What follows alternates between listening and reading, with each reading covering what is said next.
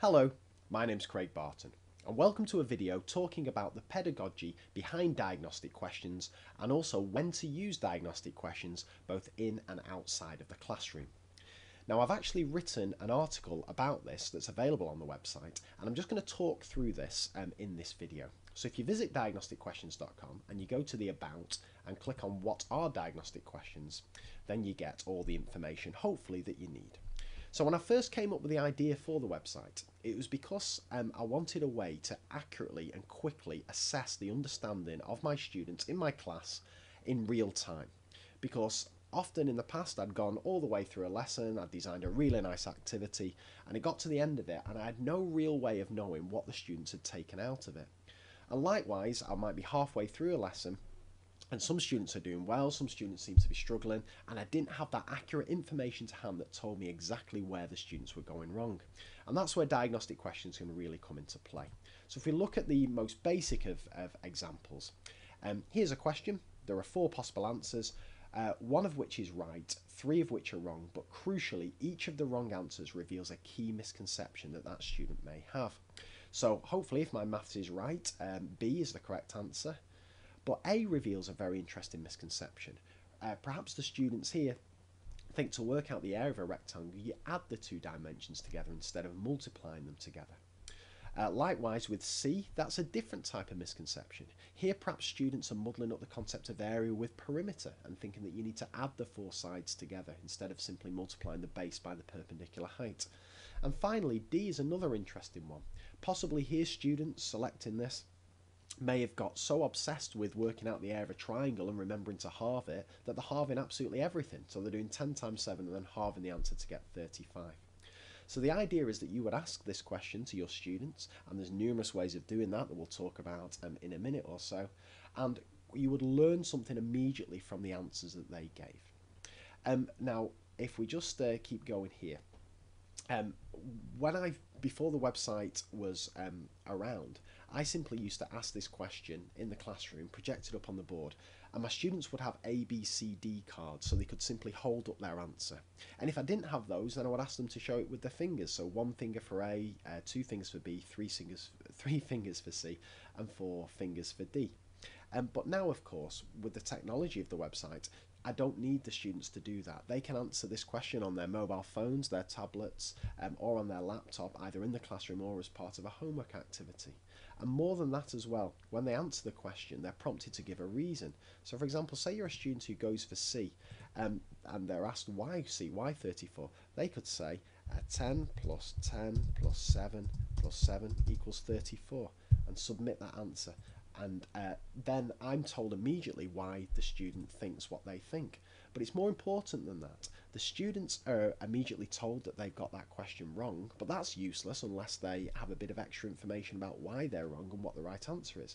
So as you saw there, they can benefit from seeing explanations given by students from all around the world who have got this question right. So as they scroll through, they can keep going until they find one that makes sense to them. And when they find it, they can like it, and that'll be stored on their records as one of their favorited explanations.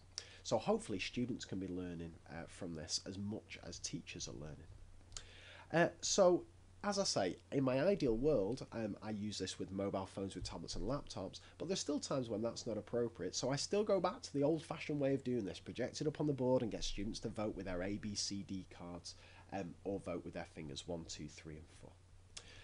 Then you get the question of when to actually use these in the classroom. Now, the most common way is to possibly use them as a starter activity, but a very specific starter, and that's to assess baseline knowledge. So, for example, imagine I was about to go into depth on trigonometric ratios, sine, tan, and cos. Now, before I did all the teaching of that, I'd need to make sure students could accurately label the sides of right angle triangles. So I might ask them this question, because if they can't get this question right, there's absolutely no point me trying to impart new knowledge on them about the trigonometric ratios, because they don't have that foundation, that baseline level of knowledge. So a diagnostic question at the start of the lesson to assess baseline knowledge is an ideal way to use this. Likewise, the middle of the lesson is another interesting one. So imagine, for example, that I've been teaching a lesson on different shapes of graphs, and I've done an introduction, and then I've set the kids off on a task, and they're all working away. And perhaps I haven't spoken for 15, 20 minutes, something like that. Now that's great, but I still need to get a snapshot of the level of understanding of the students in my class. So maybe I'll stop the whole class just for a few seconds and I'll project this question up on the board just to see what the level of understanding is of the class. And if I find that some students are struggling, perhaps I can pair them up with other students. If I find that everybody's having a bit of a nightmare with it, then it's time to stop doing the task that we're doing and go back to basics, come back to the board and let me do some teaching. So it just gives me that information that I need and allows me to intervene. And another classic way to do it is at the end of the lesson. And this is your standard plenary. But it leaves you with such good information that prepares you for the next series of lessons. So for example, imagine you've taught a lesson on probability and it's been quite a complex lesson on probability and you've no idea what your students know or what they don't know until you take the books in. Well, here's a way of getting a very quick snapshot of that. Just ask them a diagnostic question at the end. Either, again, get them to do it with the technology or just get them to do it showing you the fingers or holding up the cards or whatever. And you'll get a really deep understanding of what your students know and what they don't know. But of course, it's not just in the classroom. Using diagnostic questions at home is now a fundamental part of our school's homework regime. We set each of our classes from year 7 to 6th form a diagnostic question quiz every week. We create these from the freely available questions on the website. We set them on a Monday, they've got to be in for a Thursday. And students answer these, again, on mobile phones, perhaps on the bus, perhaps in front of the telly, or they do them on their tablets or their laptops, wherever. We don't mind, we just want them to be answering it and crucially giving their explanations for their answers. Now, there's loads of videos in this series about how you can create quizzes out of the questions, all completely for free, or you can use some of the hundreds of freely made quizzes that are available on the website to set your classes. And if you want to know how to do that, just watch some of the videos in this series. The key thing pedagogically is responding to students' answers. And again, I just want to spend a minute or so just chatting about this because there's lots of different scenarios that can happen. Firstly, everybody could get the question right. Now, if that happens, and this is quite difficult as a teacher, you've got to really move on because I've been there myself many a time. I've come up with what I thought was a really nice lesson, perhaps on simplifying fractions, and then I ask a question at the start and everybody gets it right. Well, there's not much point me carrying on doing my activity because how are the students going to make sufficient progress there when they've already demonstrated that they know how to do the skill that I'm trying to teach them? So it's quite difficult as a teacher to do that, but you've got evidence there from their answers to the diagnostic questions and probe them for their explanation. But if they've got it right, then it's time to move on to a different activity. But that doesn't always happen. Sometimes most could get the question right, but a few could get the question wrong. And if that's the case, then again, it's completely up to you as a teacher, but you've got valuable insight into the fact that a couple of your students have got the question wrong. Hopefully, perhaps they will benefit from listening to the students who've got it right, explain it. Perhaps you could pair them up with students who've got it right, or maybe you could set the rest of the class on with an activity and you simply take the couple of kids who've got it wrong round the table to the front and do a bit of intervention teaching, armed with that extra knowledge that you've got of where they've gone wrong, given from their response and explanation to the diagnostic question. And then there are other scenarios here. There's a mixture of responses. Some get it right, some get it wrong. Well, here again, you can buddy them up if you want. Absolutely nothing wrong with that. Or you can do intervention. Or hopefully, if the kids are answering these using the technology, then hopefully they're resolving their own misconceptions because they're benefiting from reading correct explanations given by students from all around the world. This is quite an interesting one as well. Most get the question right, most get the question wrong, but a few get the question correct. And one of my favourite things to do here is, and this depends on the class. I won't do this with all my classes, is to appoint a few experts or leaders. And they're the kids who've demonstrated to me that they've got it right, and I'm happy with their level of understanding. So I put one of those on each table, and I put them in charge of that table, crucially in charge of explaining to the students how to answer those particular questions. And I say to them, in 5 minutes' time, I'm going to put another diagnostic question up on the board, and you're responsible for the success of your table, so you better try and explain to them exactly why they get the question right in this particular way and get that depth of understanding. Really, really challenging. And also, this happens a lot. Everybody gets the question wrong. And if that's the case, then at least you know about it. Hopefully you've got a bit of extra information from their answers of why they've got it wrong.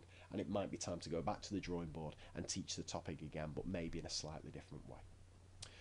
What makes a good diagnostic question? Well, I have a few golden rules. Got to be answered in no more than 30 seconds. If students are spending too much time thinking about the answers, it's hard to pinpoint where that misconception lies. Likewise, not multi-step questions, because then if they're having to do 2 or 3 leaps of understanding to get to the answer, if they go wrong on any one of those, there's too many different combinations there, and I need to pinpoint where that misconception is. I need to be able to learn something from each incorrect answer. I don't really want redundant answers there. And it shouldn't be possible to arrive at the correct answer while still having key misconceptions. So there's lots of different examples here on the website that show you examples of questions that I think aren't that great, and I've written them all, so don't think I'm having a go at someone, and improvements of those questions. So again, I'll just leave you to read those in your own time. But the final thing I just want to pick up on is the benefits of teachers and students creating these questions. Teachers creating questions has been one of the single biggest things that's improved our department, and specifically the professional development that happens in our department. I've always said that joint planning lessons together with other teachers is a recipe for disaster, because everybody teaches in their own different style. And God, I remember trying to plan a PowerPoint out with somebody on, I think it was simultaneous equations. We spent half the time arguing over the font and the animations instead of thinking about the pedagogy and the mathematical understanding. Planning questions together is fantastic because it allows you to identify misconceptions, talk about shared experiences, and it's not technology dependent, all teacher style dependent. A good question is a good question for everybody. So I strongly advise you to start writing some questions together and then upload them up to this website. But students writing questions is a phenomenal way of increasing their level of understanding.